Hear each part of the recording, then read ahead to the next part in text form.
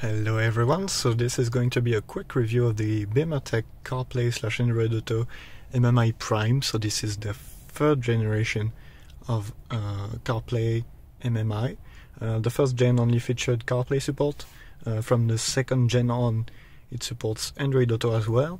And this model in particular supports wireless CarPlay, which is very nice for those of you with iOS devices. So this model allows you to use CarPlay and Android Auto on any BMW generation. So officially only the latest models can run CarPlay, and none of them can run Android Auto at all, I guess. And so this is just a box that you can install under your original stereo, and plugs into the inputs and outputs, and then allows you to just control Android Auto or CarPlay using the wheel. It also supports the steering wheel remote, which is very nice. The only thing is that there's no back button, which can be annoying because it's really useful in those applications. So there are quite a few settings that you can change on this device. So you can connect your wireless CarPlay devices here. There are some display options to change the screen settings. This also supports widescreen cars, so this is very nice if you have a newer BMW model.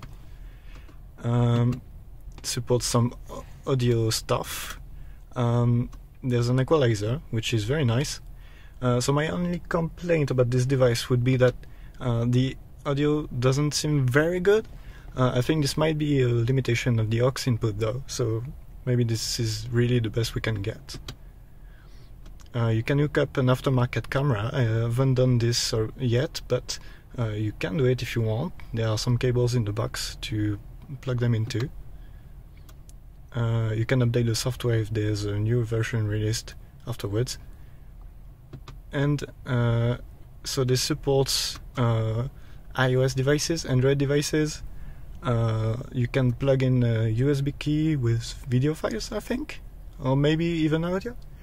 And you can mirror your screen from your device, which is very nice, and I haven't tested that yet.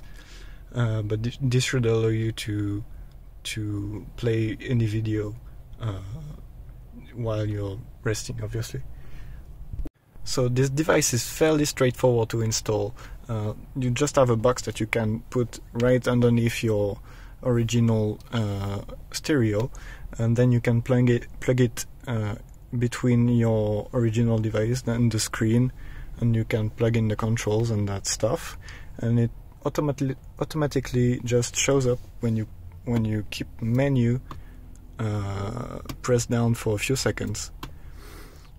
So it's not that hard to install. I would recommend that you are at least 2 people to do it, because it can be, I mean, there's a lot of stuff, but it's not really difficult.